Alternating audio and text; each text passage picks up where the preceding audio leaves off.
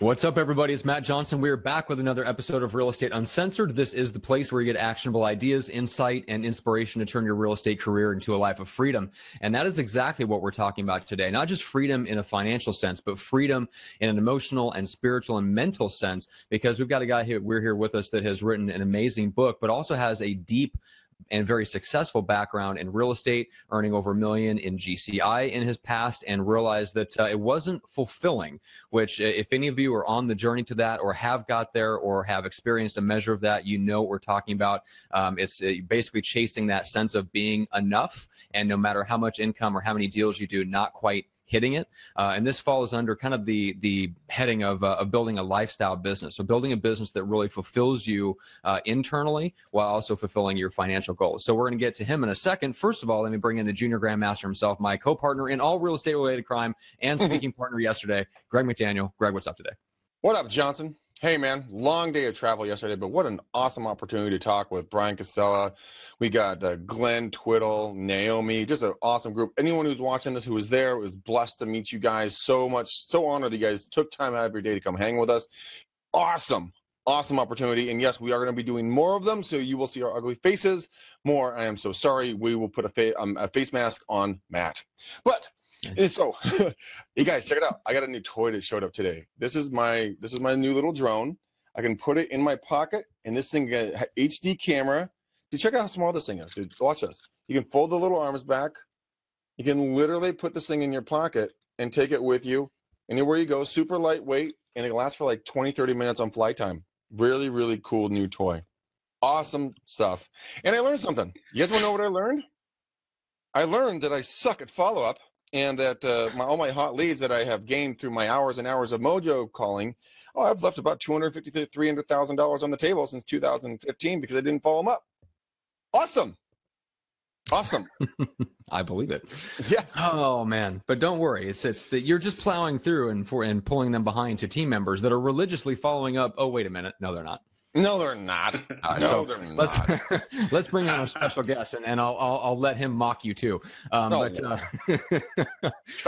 very, very successful former real estate agent turned author of Re-Succeed, James Colburn. James, how are you? Real well, thank you. Yeah, we appreciate you being here. So you're an introduction from Isaac Stegman, who Greg and I had the pleasure of interviewing here last year about, and it's funny because the book that he wanted to cover, Hal Elrod's book on the Miracle Morning. So you've taken a little bit different, not spin on it, but essentially you are building on some of those same concepts in the sense of setting yourself up psychologically and mentally for success. Hal took it in the sense of the morning routine, which a lot of successful people were already or were inspired by Hal's book to do that if they weren't already doing a morning routine, but you've taken it to another level. So just briefly give us the idea of the book, and then we'll kind of dive into your real estate background and how all this stuff kind of really gelled for you. Well, really, it was like you had touched on. It's really just the realization that we chase after kind of the next transaction. We're only as good as the next transaction. And initially, when you're getting rolling, I mean, that gives you the fuel to show up again tomorrow and to get out there and kind of turn over all the rocks necessary for the next opportunity to greet people that you don't know, to say hi to folks that you don't know, to be in front of people, talking with them, whether they know someone that wants to buy real estate or whether they personally want to buy or sell real estate. So that's the initial step. But what ends up happening is when you get a certain level of success, you actually start to get lost in that success. You end up losing a bit of yourself in the process, and people know you for your success rather than know you. My realization was that as I started to get known for my success, whether that be the people I work with or, whether that be my clients or even in the community that I work, I started to get known for my success rather than anyone knowing me. But then the bigger deal is that I stopped knowing myself too.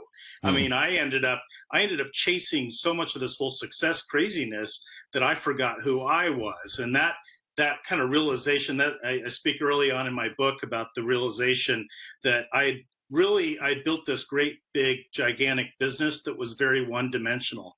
And in that, I kind of disappeared. And my success was all that people know of me. So, yeah. So when did that take place in your business? Did that happen like at the very tail end? Did you have that realization? You're like, wait a minute, people are just looking at me as a ATM machine or, a top producer. They're not seeing James as the guy. They're just seeing, this thing you've created. Well, yeah, and just so you know, I still practice real estate today, Okay. but my approach is much differently in terms of how I go about it and how I attract business. But for me, and obviously, I had several years of ramp up, and I kind of played this game of adding, 20, 30, 40 sales a year, and I got quite good at it. In fact, anything I put my mind to, and I'm sure many of us that either listen to the show and or even in this room right here, we know that if we put our mind to something, believe it or not, it actually occurs if we have a clear enough picture. But what's interesting is it wasn't as much me being known by others for my success. It was that I viewed myself as only a cash machine. And there was nothing, there's really nothing. There's nothing redeeming about viewing yourself as a cash machine. In fact, if anything, you have this diminishing return of fulfillment because of that. In real estate, it offers such amazing freedom and an amazing opportunity for to kind of build your dreams, to provide for your family, or to meet the goals that you have. But also you want to come at the other end fulfilled with passion and joy. And I see that missing in our business planning. So the difference for me was adding fulfillment, passion, joy as a key component of my business planning. And that's where the shift happened. Well, and this is where one of the key points that I'd love for you to bring out before we jump into a little bit more detail on how some of the things came together was you mentioned that that you don't have to, like, I think, and I'm definitely this way. We talked a little bit about this in our prep call, that for years I felt like if I enjoyed the journey, I would lose my edge and wouldn't push myself hard enough to actually get there. And of course, the opposite is true, because what you're doing is you're switching off what, like Maxwell Maltz will call that winning feeling, or whatever you want to call it.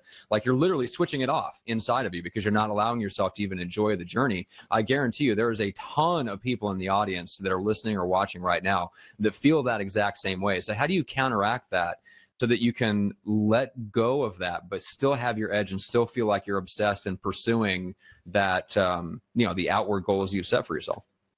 Well, the first thing I did, one of my worst, in my very best and worst years, which many of your listeners probably have had, was this, the best year was also my worst year. So I had sold 120 houses just with an assistant. I didn't have a large team. I had new construction helping me with that.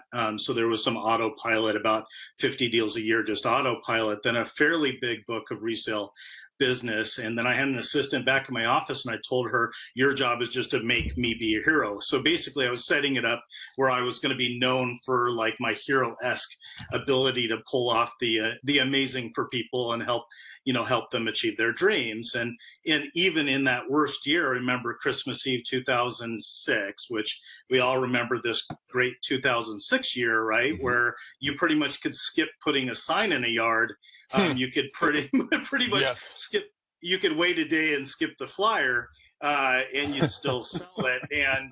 And I literally played games where I did that. It was like fishing, actually. But in Christmas Eve 2006, I was at our vacation home. I was sitting on the couch, and in my book I mentioned, or I described this whole moment where if you looked at me, if you're up in the corner and you're looking down in the room, you'd think, this guy's living the dream. But what I was trying to do in my head was will my phone to ring.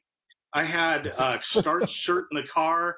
I was staring at the phone, literally thinking, hey, I put my mind to anything. I can make this thing ring if I think hard enough on this, or I can make a call. Someone's got to buy a house. It's Christmas Eve. And I had lost myself, right? So I was only as good as my next deal, even on a Christmas Eve. And I had made a goal. My business plan had said I'd sell 120 houses that year, and I had it all broken out on where they come from. 10 from this, 15 from that, 40 from this, 30 from this. And I had achieved all those things, and yet I was trying to will my phone to ring. That's the moment that I realized I had derailed. So I hired this coach the next year. You think I would have learned learned through that experience that I kind of derailed, but instead I hired the coach. I said, your job, honestly, is to help me go from $1.2 million in GCI to $1.5 million.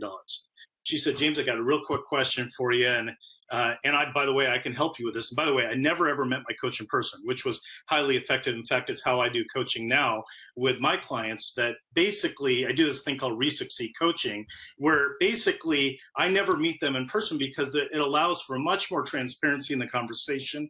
And you don't, as a coach, get wrapped up in their body language and especially, in our profession, all we do is read people and their genuineness. So it's better to, I see it as powerful. And so we're meeting on the phone, and she said, I have one question for you before I help you make 300 more grand. She said, James, do you play Legos with your kids?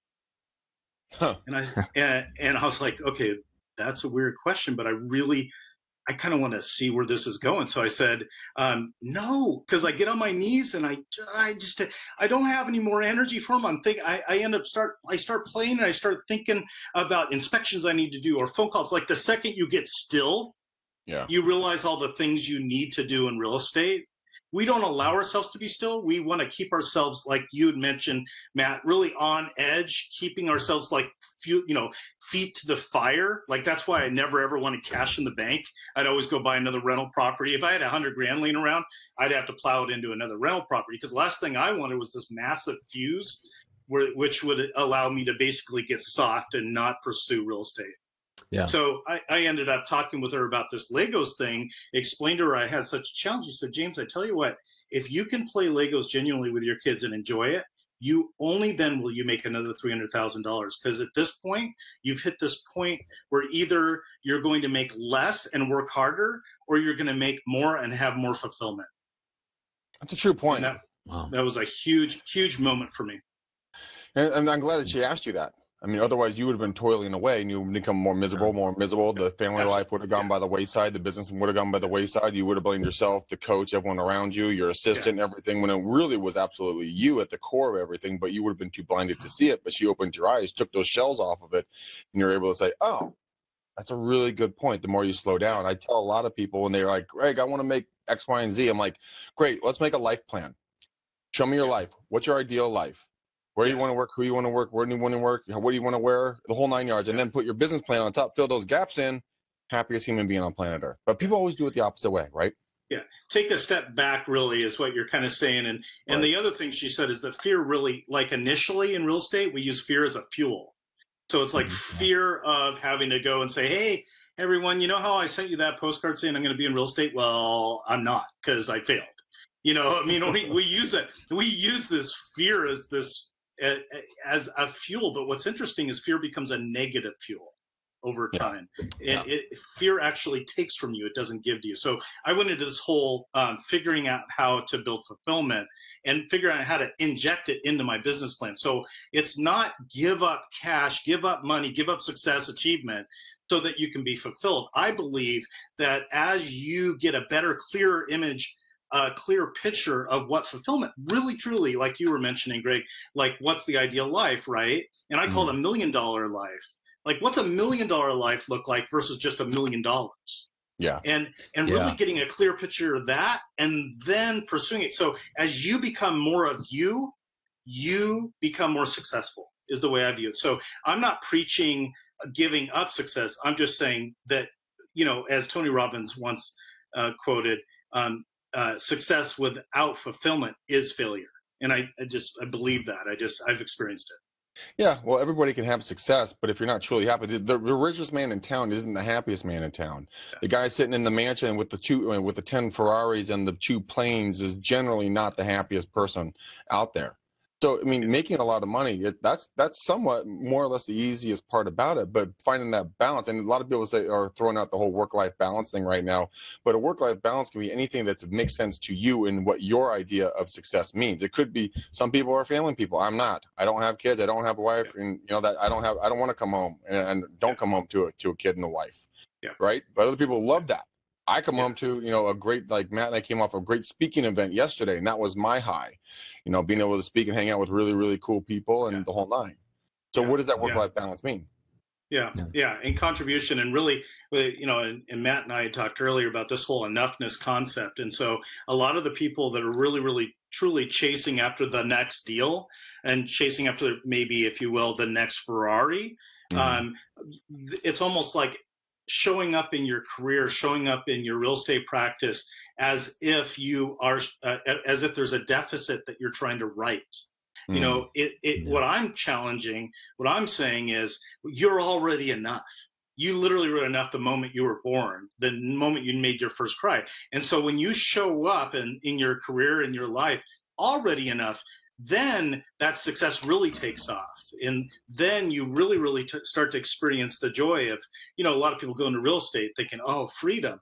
But, freedom doesn't happen. That's not just I'm in real estate, I'm free. Freedom happens because you create habits, and those habits over time become things that you don't even think about. So it's structure becomes habits. Habits become things that we don't even think about anymore. We just do. And Mm-hmm. that's when freedom occurs. And if, as a part of your habitual, business planning, you build in fulfillment and you say, no, I'm going to make sure that, that I celebrate my successes. I'm going to make sure that that I'm going to get these speaking engagements where I see the light go on in people's lives, where I can contribute to others, where I'm not just chasing after the next 3 or 2.5%. Yeah, that concept of freedom doesn't happen automatically. It happens because you create structure and then habits, and the habits create the freedom. That right there, that's an incredible takeaway.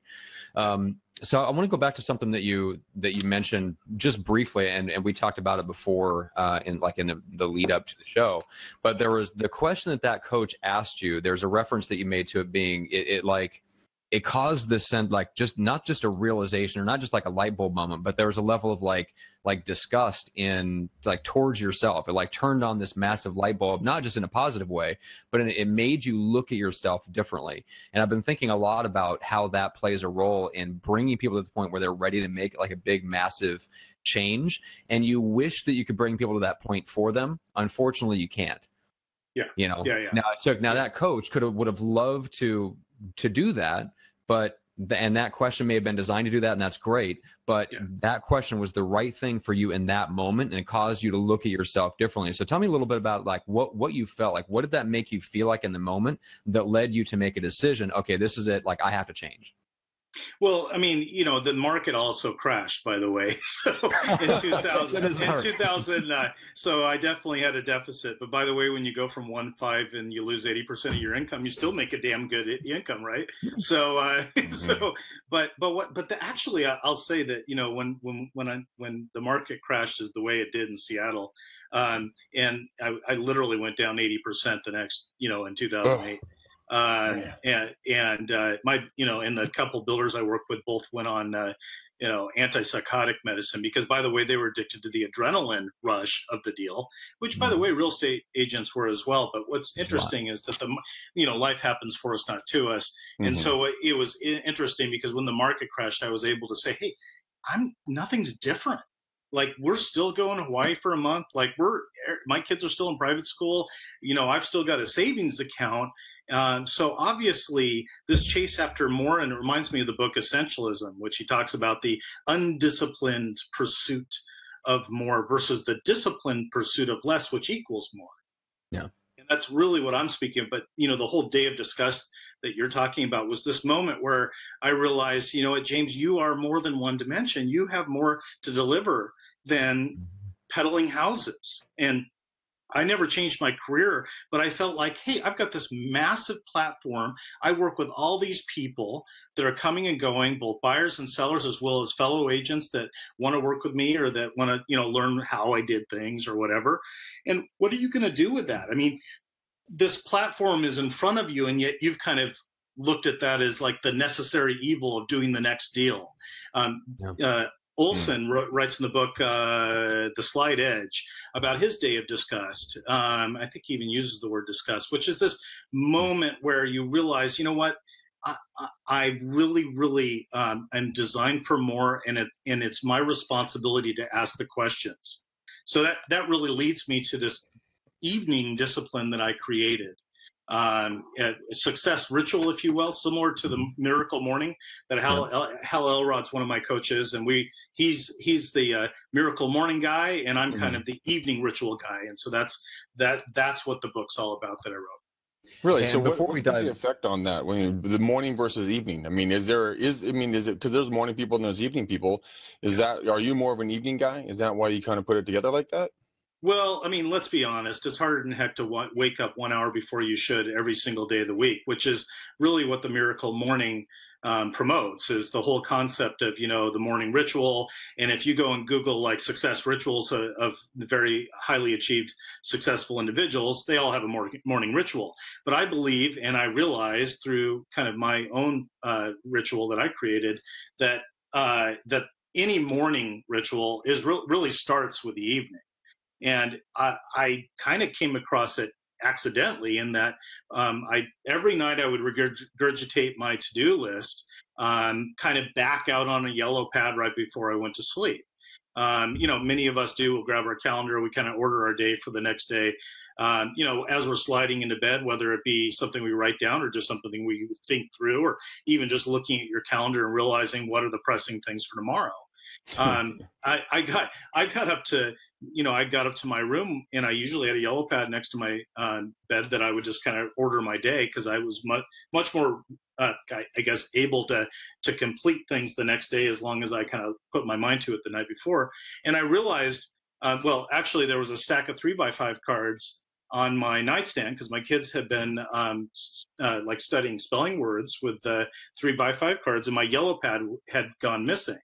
So I thought, wouldn't that be cool if I didn't write down all the things I was going to do tomorrow, but instead I just wrote down 3 great questions on this 3x5 card. So wouldn't it be, what I realized is that our to-do list, we're big kids, right? We're adults. We know exactly what we need to do if you think about it. And yet most of us have like 80 items on our to-do list, literally 80 items, of which we get to maybe 5 of them, maybe none of them. If you're anything like me, you literally, if you don't get to your to-do list, you'll just cross off a few things that don't apply anymore.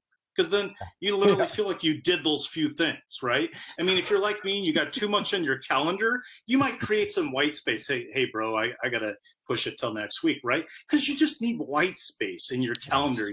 It's just jammed up because you're using your calendar like a to-do list, right, Matt? True. I mean, you literally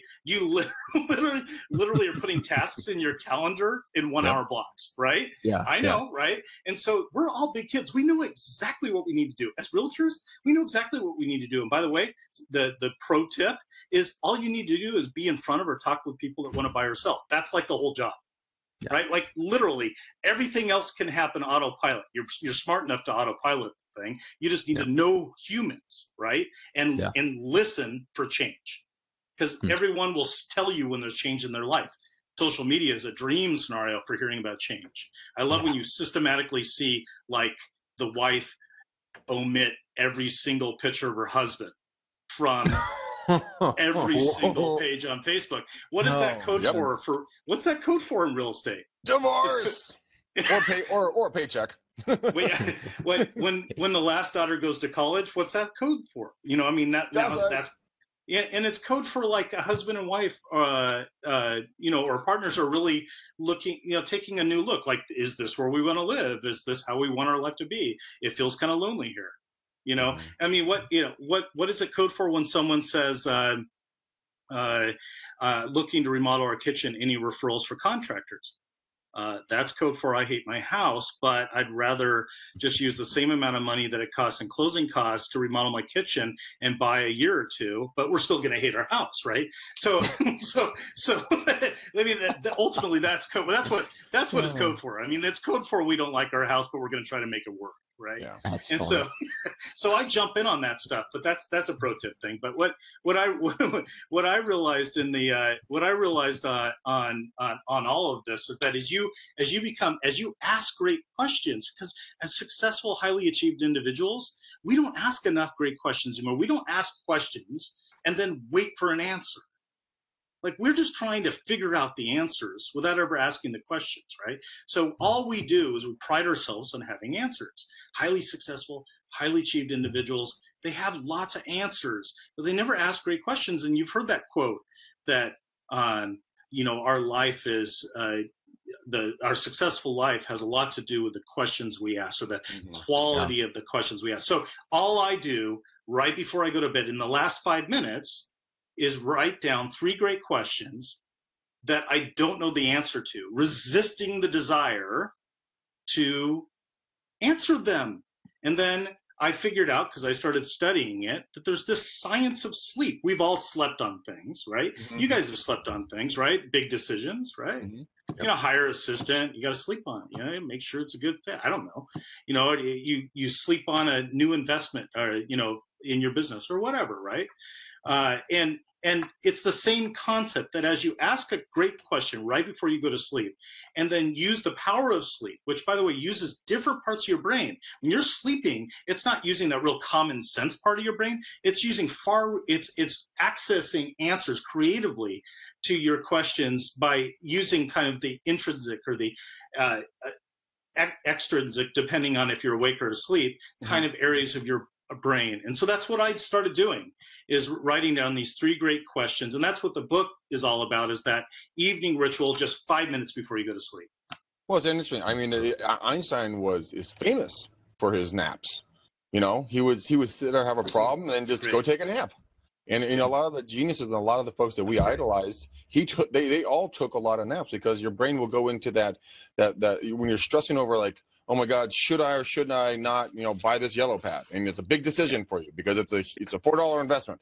Yeah. And you're stressing out about it. And all of a sudden you're like, wait, I'm going to go nap it out. And then you come back and you're going to be clear-headed about it. You're not going to be stressed about it. And I honestly do. I love sleeping on things when it comes to something that's a big idea. Because you always come out more clear-headed. I mean, it's unbelievable. Our brains are a fascinating thing. Well, Greg, what you're saying is interesting, because what you're really doing by sleeping it out is you're really surrendering to the fact that you are not entirely certain on what the right answer is, right? So you're surrendering, and that's the thing, we don't do enough of that. We don't surrender enough to the life we haven't yet lived, if you will, right? So as we open up to that and say, hey, you know what? I don't know the answer. I'm going to sleep on it. Ask the question, go to sleep. Well, it's because we're so ego driven that if we aren't smart enough to figure it out right then and there, and then we're going to look silly and we're stupid in front of another person or your spouse or something else, then you're like, oh shit, let's Google it. And then that completely defeats the purpose of actually letting your brain work. Yes. Yeah. And you'll get some creative answers too if you open up like that. So answers that you normally wouldn't have come up with. So yeah, exactly. Because your brain is making associations and more creative associations while your conscious mind is not there trying to direct traffic like a horribly incompetent cop. Perfect. Yeah. All right. So I want to dive into a couple of other things like some specific questions that you would suggest. But where's the best place to connect with you, get the book, and all that good stuff before we dive back in? Well, easiest place for my coaching business, as well as the book, as well as several free chapters on the book, or what I have this thing called the Fast Launch, which is where you can get downloads of what I call the 5-minute epic evening ritual. So you can get a PDF of that, as well as free chapters, as well as coaching videos, is all at James Colburn, COLB as in boy, URN.net. Very cool. And obviously it's on Amazon, but that link is on my site too. So just jamescolburn.net. Cool. Awesome. And then we've got our next classes coming up is getnowbusiness.com. Guys, go check that out. That starts July 3rd, the first Monday in July. And so that is all about you. James, you mentioned just, we might have to change that. Yeah. Maybe it starts July 10th. How's that? Yeah, I think that might work better. We'll start July 10th. That's fine. Greg vetoed it. Says no live class on the 3rd. He's going to be on his couch napping for genius. I will. All that. Einstein did it. Damn it. If it's good enough for Einstein, it's good enough for Greg on the July 3rd. All right, so guys, next class is July 10th. I will change that on the landing page and in all the emails and all the stuff that I put together this morning. Thank you, Greg. Next class will be July 10th. Guys, it's all about what James said, which is having more conversations with people and listening for the need, and hopefully targeting people that have a connection to you. So there's already some credibility, there's a connection, there's an affinity there, so there's already trust to make it much easier once you uncover that need, that they will be likely to do something with you and pull the trigger faster because there's already a connection. So guys, that's the whole theme of Get Now Business. So go to getnowbusiness.com and check that out. Stefan says, I just woke up, so I'm ready. Good. Stefan is watching us on Facebook, just up from a nap. Fantastic. Nice. Stefan was with us in LA yesterday. I'm sure he got back to Paso very late last night with all the traffic. So we totally get it. Yeah, and then Paul says, well, if Einstein says it's okay, nap away. We just gave real estate agents like the green light for laziness. Excuse to napping. Yeah, exactly. I'm just gonna let my subconscious sleep on that. Yeah. All right. So let's dive back in. If only dieting worked that way. I mean, should I have that chocolate? Should I not? I'll just sleep on the chocolate. Yeah. Actually, it might. You never know. If you can get to sleep without having a midnight snack, I've found that to be very effective. Yeah, I wonder why. I'm a midnight snack guy, so the earlier at night I go to bed, the more I keep off the excess pounds. All right, so questions. I love questions. I absolutely love them, Greg. I gave a couple of them yesterday in our session. Frank from Buyer Marketing, my mentor, same way, loves questions. Like I've got a list of like 11 or 12 questions that I sit down, mostly on the weekends when I can like step out of the business and kind of think bigger picture a little bit. But I've got like 10 or 11 questions that I just cycle through on a pretty good basis and always ask. What are some of your favorites, especially for that evening with you? Well, I mean, when I wrote the book in 3 sections. So you've got the 3 types of questions. And by the way, the questions that I'm suggesting that we ask change each night. So you're not asking, in my world, the same questions each night, but rather what I call it the 3 re's. So it's reassess questions, re-engagement questions, and then reaffirming questions. With that, so like on a reassessment question, that's really just taking a close look at where you're at today. So when I started thinking about reassessment in my world, in my paradigm, I started thinking, like, for example, the language that I use internally, like we're the worst to ourselves, right? Like if you heard some of the things that I say to myself, like, you would like, why are you friends with that guy? So true. And also, just on reassessment, like our comfort zones, because our comfort zones keep us from connection. So we run back to our comfort zones, whatever it might be, and because that's where we're comfortable. But typically, where we're comfortable is not where we're meeting new people, right? It is an interesting. Or building new skills, or building new assets, or anything.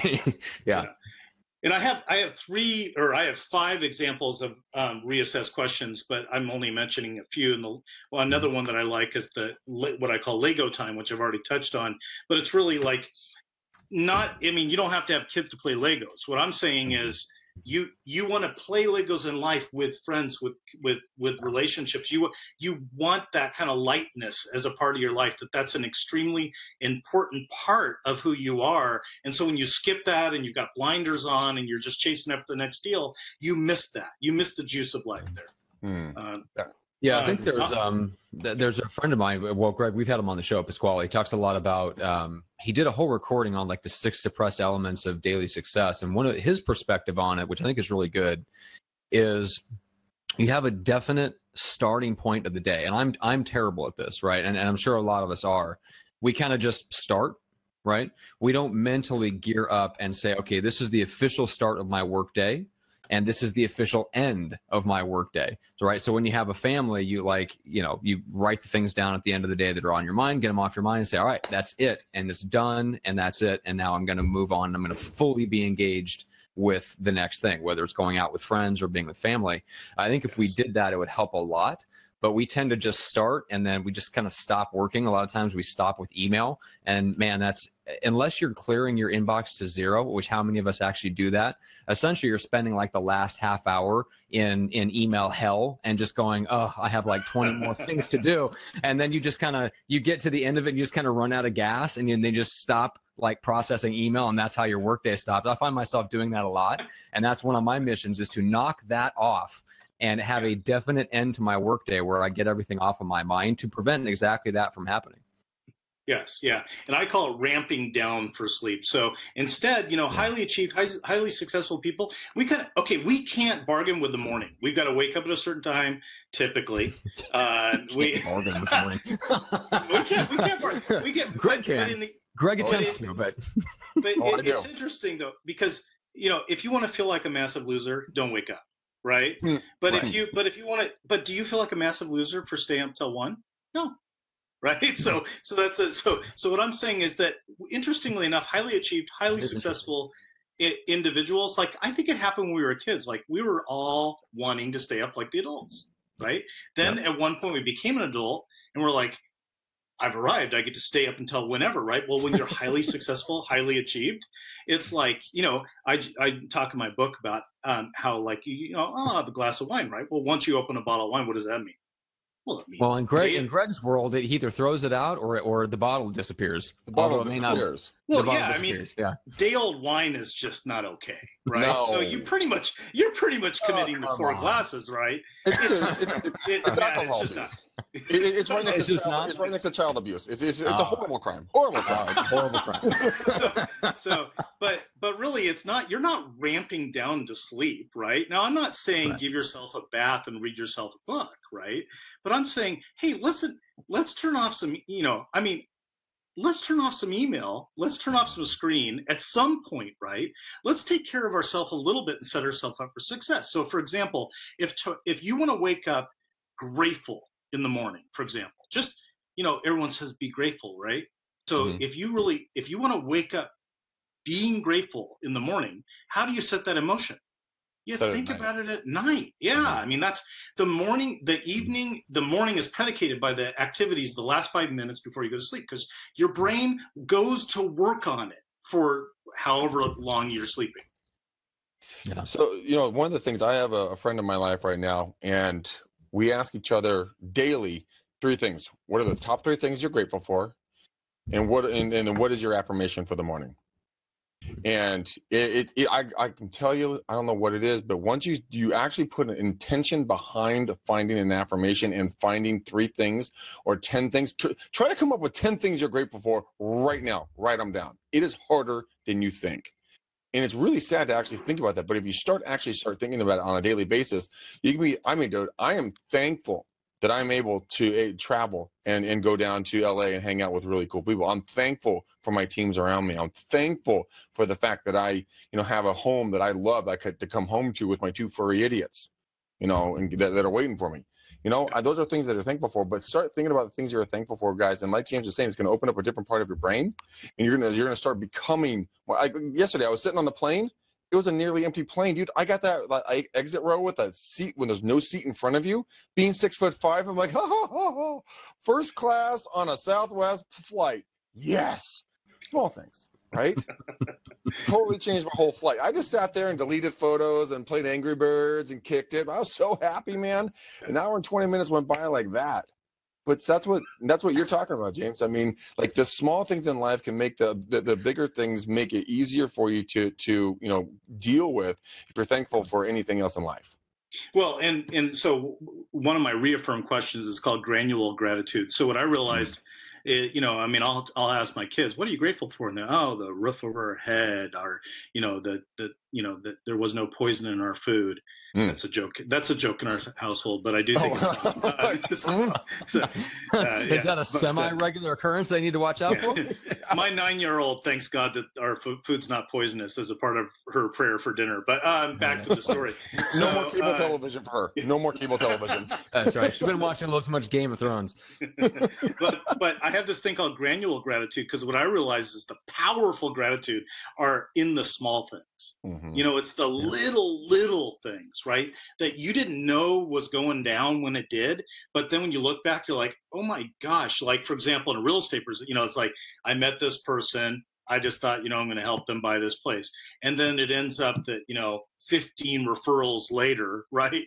Yeah. And $529,000 of additional commission, right?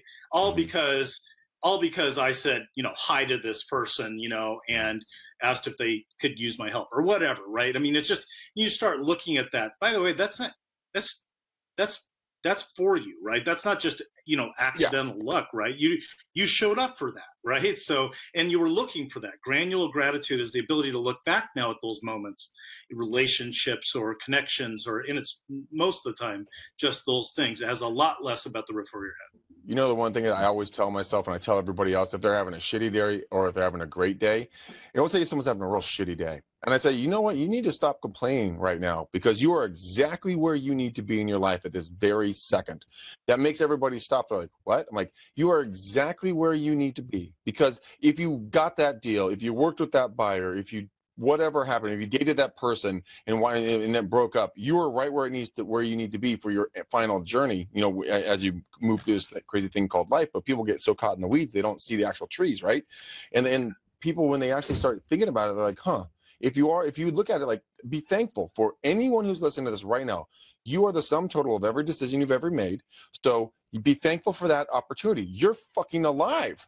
That's a win. Yeah. Boom. Well, I'm saying, dude, you're hurling through space on a little teeny ball. Just, quick FYI, okay? You're hurling through an endless space on a freaking ball, okay? And if it's not endless. What if someone said that? Oh, really? So if there's a wall up there, what's behind the wall? You know what I mean? Like, no, dude, it's straight up endless, right? Like, there's a wall. I get it. So then, like, on the other side, there's nothingness. Well, that's endless. Okay, so if you're hurling through, but I say you get a 90-second funeral on deals. Like if someone goes and writes up a deal at an open house, shame on you. I call it becoming a dispassionate observer of your own life. Look down. One of the biggest complaints I hear, because I work with 80 real estate. I work with the owners of 80 real estate offices as a consultant for a large Pacific Northwest real estate firm. And one of the biggest complaints I hear is I only have what I need. I never have more than I need. I have just what I need. And I go, dude, pinch yourself. I mean, seriously, like you don't have less than you need. Everything you need, right? Now, I get it, right? And by the way, if you want more than you need, then you're going to have to design, create, picture, imagine, that you need more, right? You'll only have what you need. If you want more than you need, then you're going to have to imagine you need more than you need. You know what I mean? It really is. It's all about, it's all about that granular gratitude in the things, in the small things that made big things. Yeah, and to piggyback off of what you just said, James, is the fact that your brain is a phenomenal problem-solving device. If you give it a $2,000 a month problem, it will get a $2,000 a month solution. No more. 2,000. If you give it a 20,000 problem, 20,000 solution. 200,000 or $2 million problem, $2 million solution. Yeah. So if you want more, start thinking bigger. End of story. If you lie and say it's a $2,000 problem, but really it's $1,500 problem, you're going to get $1,500. You can get $1,500 problem. So perfectly and that's why I no longer worry about taxes. I used to stress out with this tax thing, right? And I thought, but I always have it just what I need, right? So just shut up, James. Sell some houses. I mean, I don't understand. You want to raise, sell another house, right? Seriously, if you want to raise, sell another house. It's that simple. Your phrase of being a dispassionate observer of what's going on. Like I just started off the show saying, look, I probably lost $300,000 in commissions, and you know what? I'm not bitching about it. I had my 90-second funeral. I sat there and bitched at myself like, I'm like, all right, pick yourself up, bitch. Let's go. And well, or you look down and you go, oh, isn't that cute? So Greggy is worried that he didn't make another $250,000, right? Like there's that. That's what dispassionate observer. Once you say that, you're like, would you shut up? It's like, seriously, you're the one that didn't keep in contact, right? Like you're straight up the one that didn't systematize that. Oh, I own that bitch, dude. I mean, I was straight up calling leads back from like 2015. I'm like, hi, I'm Greg. I called you like 2 years ago. I totally suck. Did you sell? Yeah, it was only last year. I'm like, but also, one door closes, two doors open. My rule on that in real estate is the only way you see the two doors open is to look for them. So if you lose a listing, for example, If you view that as a loss, right, rather than a gain, then it is just that, a loss. But if you look at that listing that you lost, right, as an opportunity for 2 more doors open, because normally the listing you lost, you couldn't stand that person anyways. Yep. I mean, let's be honest, right? So in a way, you were absolutely complete. You paid whatever $32,000 to get rid of them, basically, right? But then, which you just sometimes you got to buy yourself out of a problem, right? But then you get 2 doors opening, right? But you only see the 2 doors opening when you watch for it, right? Yeah. And I'm really thankful for that, because I was bitching about it. Then I went through it. I'm like, I'm really pumped that I lost the deals. The reason why is that I didn't do a good enough job to deserve them in the first place. So I wasn't in the right place to actually serve them at the right level. But I'm in the right place at this point, and I'm thinning out the herd, so that now I can serve the people that I'm going to meet in the future. My now ex-coach, he basically said, Greg, I don't really think that you can do what you say you're going to do. I'm like, fuck you, dude. I'm going to do double X. it. Yeah. You think I can't do this? You are X. I am doing it. And I'm going to say, But I'm going to do it. But what I'm really happy about is it lit a fire under my butt. Now I got a flame that's like blue flame underneath my rear end. Very uncomfortable. But I'm going to reach that level. And that's what I'm thankful for. That's the cool part about it. Yeah. Matt's like, oh, Lord. Blue flames. Yeah. Matt, reel us in. Yeah. All right. I got to reel this in. Okay. So first of all, James, I put the link to your site in the Facebook comments, guys. So go check that out. Connect with James. Grab the first few chapters of the book, jamescolburn.net. But I'm curious, just like from your perspective, since you're still active, you've gone through this whole like transformation, mental process, like really changed how you approach it. So I'm just curious, like on a practical level, how does it change how you do business on a daily basis now? Well, I call it being a real estate slut. So you can be a real estate slut, it's right? Very visceral. Yeah. There's nothing that feels good about it. They're just real estate whore, real estate slut. You pick the word, right? Okay. And then by the way, I know that I'm looking at 2 guys that don't want to be doing the real estate by accident thing either, right? So there's that sense of, like, oops, I sold another house. That's not cool either. I want to be really intentional about it, right? Right. Although I do think that there's power in realizing, and I just say that, my approach is significantly different because I have created this wonderful, perfect avatar of exactly who I want to work with. And what I realized is that most people know exactly what they don't want, and they know how to tell everyone in their world what they don't want. Have you ever, it's like, hey, where do you want to go on vacation? Well, I'll tell you, I know for sure I don't want to go where it's cold. Well, I didn't ask you where you didn't want to go. I want to know what you do want, right? Well, you ask a client, what do you guys want? Well, what we know for sure is we don't want a split level, right? It's like, or whatever, right? Certain kind of house, or, we don't want to be on a busy street, whatever. No, I asked you what you did want. What's interesting is as we know exactly what we want and we tell others what we want, that's what we get. Yeah. No, it's not magic. This isn't The Secret or something. This is just being straight up clear on what you want, right? If you want a red car, all you see on the freeway is red cars. If you want to buy a certain car, you're going to see that. I thought I was the only one that wanted that car. And then all of a sudden, everyone on the freeway has that car, right? And they're parked, and they look at, they wink, the drivers wink it. The second you it's the weirdest thing. Like once you like that car, then then everyone, they're like, yeah, I can tell you like my car, right? Like, I mean, so are you getting my car? Yeah, you getting my car? Huh? Come here, punk. Getting on my car. So I say the biggest thing is knowing what you want and then telling others what you want, right? Yeah. Yep. But it starts with, to know what you want, it starts with asking great questions. And, I created something that you can do in your sleep, which Americans love. You don't even have to do anything. All you have to do is ask 3 great questions. By the way, my book's not just for Americans, but you get it.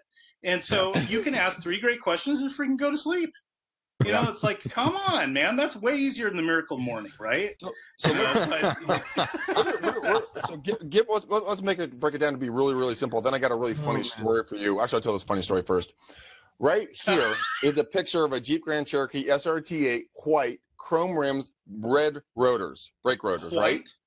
White. Did you say white? Yeah. It's white, and I do the wash. Damn it, I'm from Colorado. But dude, that photo right there, a carbon copy exact image of that vehicle My business partner bought the damn thing because I talked about the freaking car so freaking much.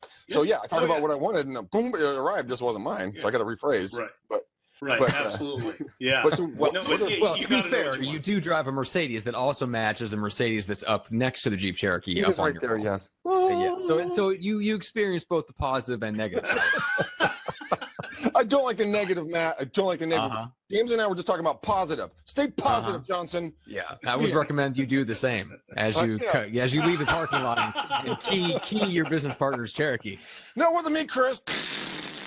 No, but James, right. I mean, what are 3 examples of easy questions that people can ask that you have found to be very profound and impactful, so they can put training wheels on their brain and start this process without falling over and getting up, hurting themselves.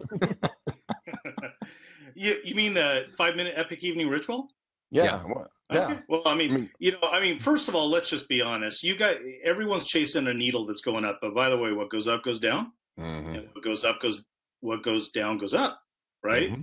So this is less about you chasing the needle upwards and placating your ego. Talk about dispassionate observer going, oh, that's he didn't I mean, it's one of those things where we end up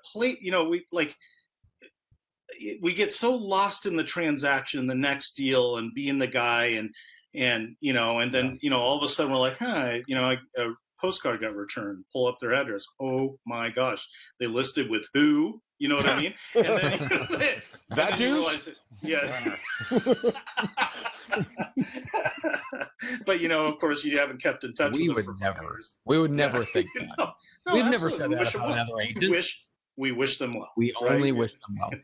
Yes. Goodbye. We wave.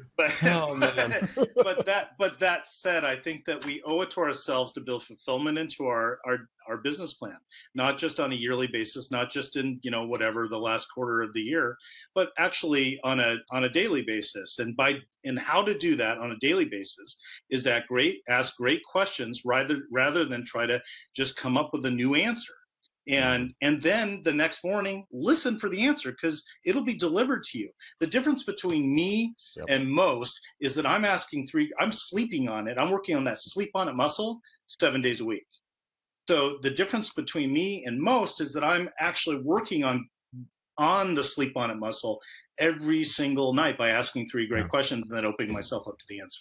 But see, James, you said something right there that was very, very, very, very, very, very important, and it may have slipped past a few people. Hold on. Say profound.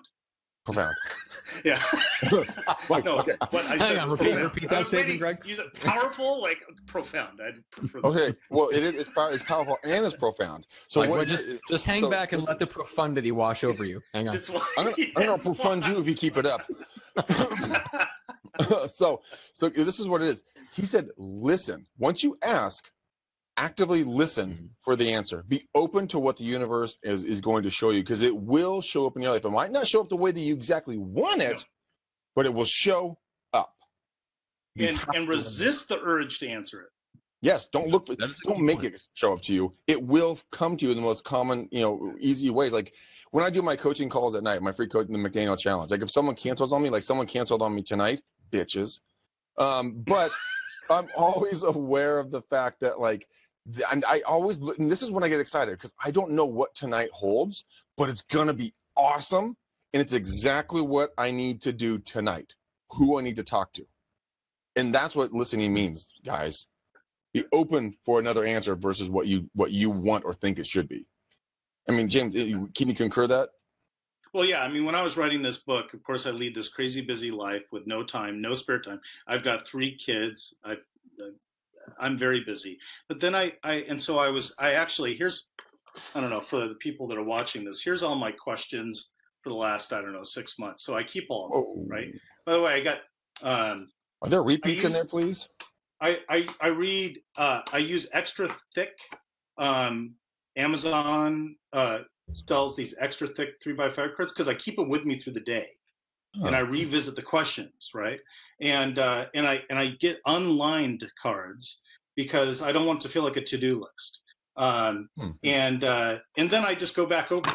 But what's interesting about it is that by opening yourself up, by actually opening yourself up to that to the questions without answering them, the creativeness shows up in amazing ways. And also what I say is you give access to the miraculous. So they kind of, I don't know, whatever higher power that you believe in, you're opening yourself up to the miraculous nature of our life. Like I said, we're hurling through space, as well as the creative mind, the creative subconscious. Yeah, it really is. Wow, these things are not, they're only $17. You get a butt ton of them. Extra thick. Yeah. Yeah, post that too.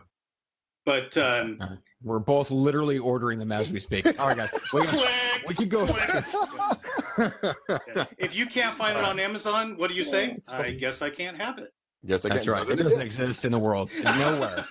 You couldn't go to a Turkish bazaar and find it. If it's not on Amazon, it does not exist anywhere in humanity's existence. Or it's just Greg. It's somewhere out there beyond that wall in the galaxy you mentioned. It's whatever's on the other side of that. If you can't find them on Amazon, it's on the other side of that infinite wall. All right. So James, remind everyone of how they should reach out and connect with you, and what specifically, what do they get when they go to the site? Well, if you go to jamescolburn.net, you can get our fast launch package, which is a few free chapters of my book, as well as a PDF of the actual what it means to ramp down for sleep, as well as what are examples of the 3 questions, the 3 re's, which would be, reassess, reengage, and reaffirming questions.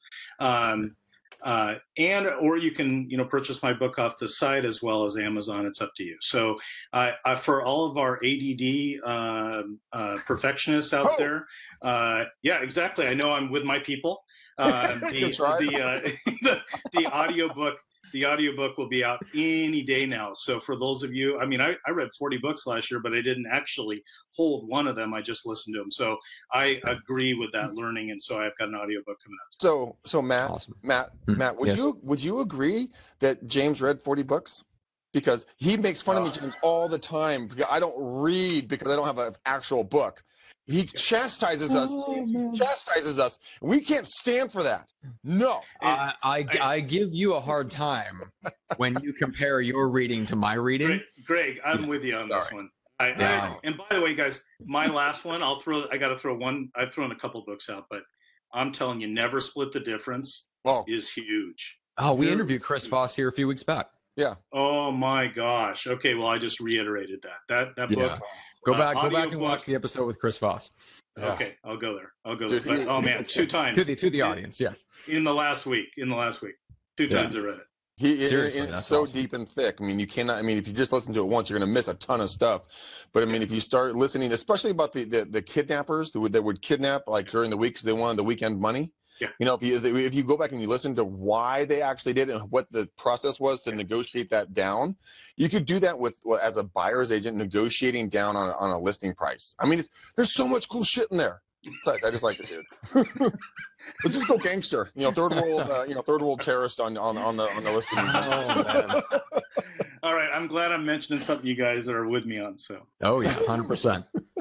All right. So guys, Greg just put the link in again for Get Now Business. For those of you listening on iTunes or Stitcher, first of all, thank you. Make sure to rate, review, and subscribe to the show and all that good stuff so you get future episodes. But you can go to getnowbusiness.com. You can see our latest class there. Apparently, we're not starting on July 3rd. We're starting on July 10th because Greg has some very important work to do. I'm sure he'll be listening and reading to all kinds of books on July 3rd when we're supposed to be in class. Matt, I call it Einsteining. Okay, I'm Einsteining. I'm one step below him. We're going to have to enter that into the Urban Dictionary for the show. Greg is busy Einsteining. He'll get back to you in a moment. I'm Einsteining. What the fuck is Einstein? It's not so important. I just said his lazy ass is taking a nap. He's napping for genius. All right. Guys, thank you so much for watching. Make sure to follow all of us on Facebook. Do not friend request us. We're probably at or near our limits. Make sure to follow us. Greg, anything that you want to say to wrap us up? you guys are absolutely beautiful, wonderful, incredible people. We are so blessed to have you guys as our followers, listeners, and interactors on these live shows. You guys, we do it for you because we love you. We want to see you guys subscribe. We are, like I said, we are blessed to have you guys, and thank you so much. Share it out to other people that need to hear this information. We have amazing guests like James to come on where we can laugh and interact and joke around. And I know James has a good sense of humor because he's a Tommy Boy movie, poster behind him. I saw that. I love that. Somebody put, all right, so I have to tell you the story. So yesterday at the event, Dave Pinnell, who's a bigger dude, he's like, hey, Matt, I got to take a picture. Can I borrow your sports jacket? All I could think about was fat guy. Real coat. And with that, that's a great place to end the show. Well, I can take a we wanted more. and put a guarantee on it. No. Helen, this is why I suck at sales. I could go on. That movie is epic. But you guys, we love you. We love you. But you know what? Until next time, peace out, ninjas. We gone.